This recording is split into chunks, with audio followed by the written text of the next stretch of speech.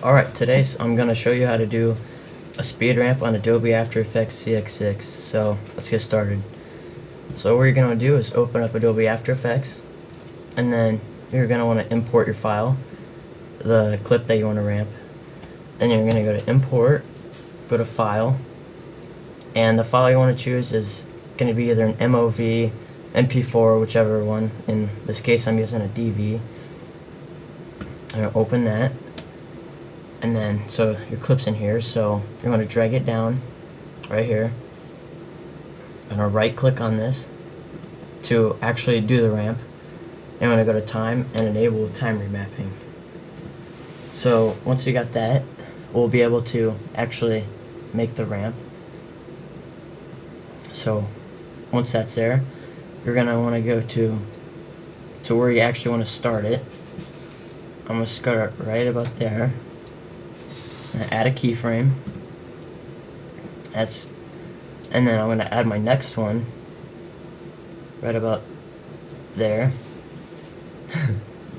And then so you're going to go to this graph editor, and then this is going to be the actual section you're going to ramp. So what you're going to want to do for this is you're going to press shift. You're going to shift click right about next to it. Doesn't matter, you just got to be pretty close to it. And then you're just going to drag straight out about to wherever you want. I'm going to do it right about to this 60% of the speed. So once I got that, it should look just like a rectangle like that. And then after that, you're going to press shift again. So once you press that, you're going to click right about here and drag straight up along this line. It should make a curve. And then you got that, and then you click it, so make everything gray. And then this is where the ramp part comes from. And then you're going to do the same exact thing for this side. You're going to do shift, click on the gray dot, and bring it straight up. And make sure it hits exactly 1 second. So it's 1 second right there. So once we got that, the ramp is pretty much done. It's not a very hard process. So it's done, so we can look at it. Do a ramp preview.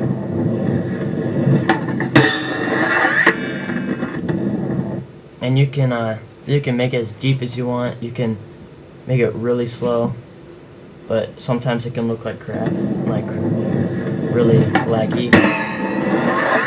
So I'm just gonna bring it back up. And then once we got that, we're going to actually make it so we can actually use it in an editing system like Final Cut or iMovie.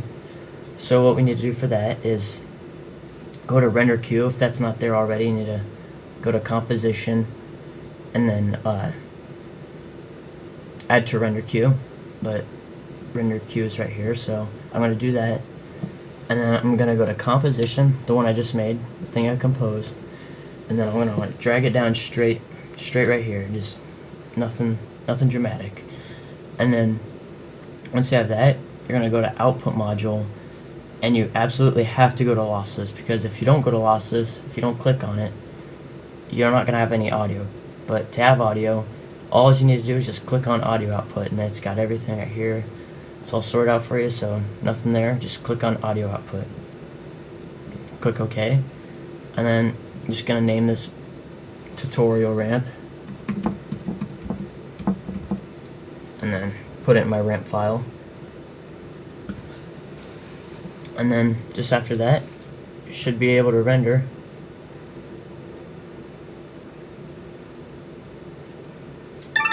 There we go. So once you have that, you can just click out of Adobe After Effects. Yeah, you can save it or don't save it. I don't usually save it. So then once that, you can go to your Spotlight and search tutorial ramp, and just click on it, and it's rendered right here. So that was a tutorial on how to do a ramp in Adobe After Effects.